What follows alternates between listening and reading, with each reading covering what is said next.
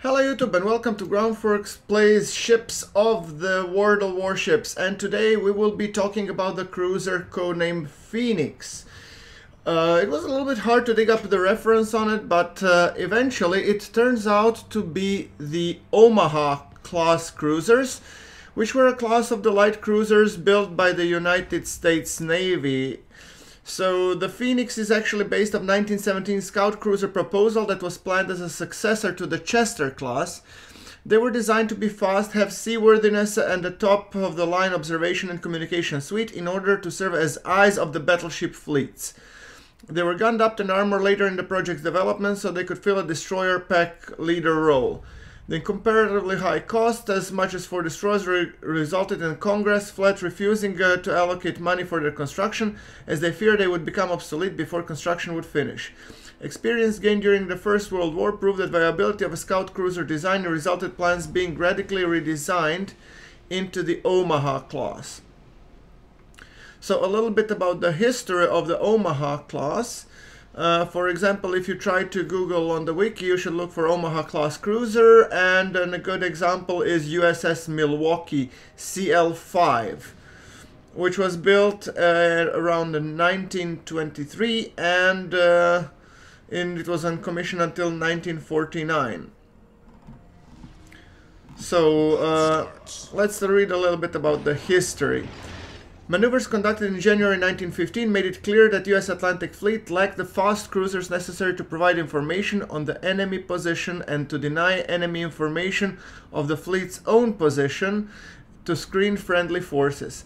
Built to scout for a fleet of battleships, the Omaha class featured high speed, around 35 knots, for cooperation with the destroyers and the 6-inch guns to fend off any destroyers and the enemy might send against them. Displacing 7,050 long tons, which is roughly 7,160 tons, they were just over the 169 meters long. The Omaha class were designed specifically in response to the British Centaur subclass in the C-class cruiser. Although from a modern viewpoint, a conflict between US and Great Britain seems implausible, US Navy planners during this time up to the mid-1930s considered Britain to be a formidable rival for power in the Atlantic, and the possibility of armed conflict between the two countries plausible enough to merit appropriate planning measures.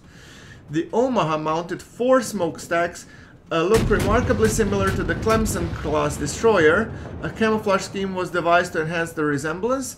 Their armament showed the slow change from the casemate-mounted weapons to the turret-mounted guns. They carried 12 6-inch, which is 53 caliber guns, which 4 were mounted in the twin turrets, on 4 and 1 aft, and the remaining 8 in casemates, 4 on each side. Launched in 1920, Omaha, designated C4 and later CL4, had a displacement of 7,050 tons. The cruisers emerged with a distinctly old-fashioned appearance, owing their World War I type stacked with the twin casemate mount cannons were stacked among the last broadside cruisers to be designed anywhere. Additional torpedo tubes and hydrophone installation was ordered. As a result of the design changes placed on the ship mid-construction, the vessel that entered the water in the 1920 was badly overloaded design that even at the beginning had a rather tight. The ships were insufficiently insulated, too hot in the tropics, too cold in the north. Sacrifices in weight savings in the name of increased speed led to severe compromise in the habitability of the ship. While described as a good ship in seaway, the low forebed led to frequent water ingestion of the bow and in the torpedo compartments and the lower aft casements. The lightly built hulks leaked that sustained high-speed steaming containment in the oil tanks with seawater. These drawbacks notwithstanding, the US Navy took some pride in the Omaha class. The featured compartmentalization propulsion machinery was laid out in the unit system with alternating groups of boiler rooms and engine rooms to prevent immobilization by single torpedo hit. Magazines were first to be placed on the center line below the waterline. A serious flaw in the ship's subdivision was complete lack of watertight bulkheads anywhere above the main deck or aft in the main deck.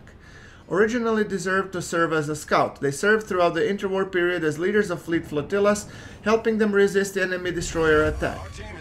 Tactical scouting became the provenance of the cruiser aircraft, and the distance scouting role was taken by the Navy by the heavy cruiser-spawned Washington Naval Treaty. Thus, the Omaha class never performed any of their design function. They were relegated to the fleet screening role, while their high speed and great volume of fire were mostly appreciated. Due to the large top weight lasting on these ships, compounded by high-mounted catapults, the Navy removed two lower after-firing casemate-mounted 6-inch guns in the 1939, firing over the casemates port and starboard. These were the oldest class of cruisers still in service in the Navy in 1941. All of them modified during the war with additional 20mm and 40mm anti-aircraft guns and radar. Both the Detroit and the Raleigh were at Pearl Harbor during the attack, with Raleigh being torpedoed. Detroit, along with St. Louis and Phoenix, were the only large ships to get out of the harbor during the attack. The ships of Omaha class spent most of the war deployed in the secondary theaters and the less vital tasks than those assigned to more recently built cruisers. The Omaha were sent in places where the significant armament might be useful if called upon, but with their age and limited abilities were likely to be tested. These secondary destinations included patrols of the east and west coast of South America, convoy escort in the South Pacific, far from the front lines of battle patrols and shore bombardments along the distant grids, frigid Aleutians and Kuril Island chains, and bombardment duty in the invasion of southern France, where naval resistance was expected to be minimal. The most significant action that any of these class ships saw was the Marblehead's participation in early war actions on the Dutch East Indies, most notably Battle of the Makassar Strait and the Richmond's engagement in the Battle of the Komarski Islands. None of the ships were wartime losses. Raleigh torpedo damage at Pearl Harbor and Marblehead damage at Makassar Strait were only significant wartime combat damage sustained by the class. The ships of the class were considered obsolete as the war ended and were decommissioned and scrapped within 7 months of the surrender of the Japan, with the exception of the Milwaukee, which was loaned to the Soviet Navy and was scrapped and returned to US Navy control in 1949. Some of the ships of the class would be Omaha, the CL-4, Milwaukee, CL-5, Cincinnati, CL-6, Raleigh, CL-7, Detroit, CL-8, Richmond, CL-9, Concord, CL-10, Trenton, 11, Marblehead, 12, and Memphis, CL-13. So that's a little bit about the history of the Omaha class, which we know and love as Phoenix.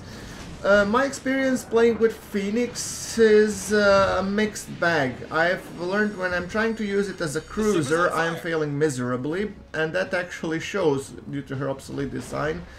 When I'm trying to challenge battleships, it doesn't work very well, despite the fact that she has torpedoes, but the thing is that she's so lightly armored that her name of the game is more ambush. So like hiding between the islands or somewhere around the island and waiting for an completely, unaware battleship to pass by, and then ambush with torpedoes and finish off with guns. That's the way how at least I see that this cruiser should be used.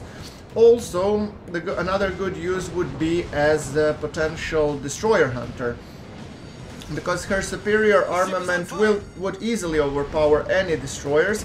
However, her maneuverability and torpedoes are something leaving something left to be desired when fighting with her. So she's a decent ship overall, but easily outweighed and outgunned by pretty much anything. The destroyers are more nimble than her, although lightly armored, so they can dance around her, while battleships will chew, or more bigger cruisers will chew her up in seconds. Right, so with this battle raging on, I hope you enjoy the rest of the video, and let me know what you think, and let me know what are your suggestions for fighting in the Phoenix. My experience is that she should be more like a gunboat taking down destroyers. However, I mean, in some cases she can hold her own when you're not receiving the return fire, but if you wanted to go and try and direct assault towards the battleship, just don't do it. Okay, so we are putting another couple of salvos in, which destroyed this ship and led this fight to the conclusion. So there you go, guys. Like if you liked the video, connect with me on social media, and I hope I will see you again in the next one. Thank you very much for watching. This is Gromforks signing off.